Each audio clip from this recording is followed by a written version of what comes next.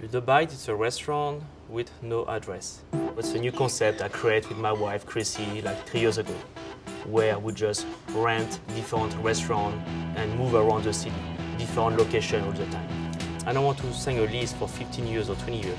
That's what scares me. I don't know what I want to do tomorrow. With this concept, what I like is I move around the city in different locations, 2 months here, sometimes a week here, 2 weeks, a month, 3 months. People need to look for us. When we move, it's all the time a new menu. It's a new concept all the time too. So people are very excited about that.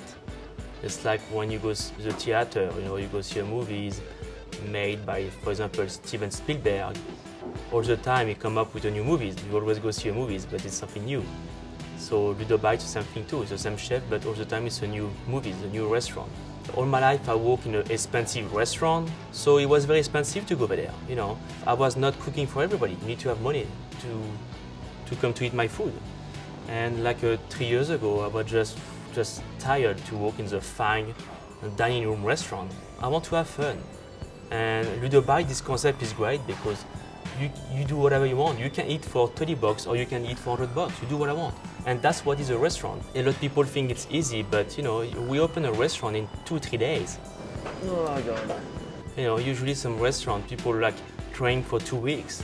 We do that quick. It's a lot of stress. Guys, it's 2 o'clock, la piscine, okay? We move on, okay guys? Let's go, là. But that's me. I'm like this. I do what I want. I love it.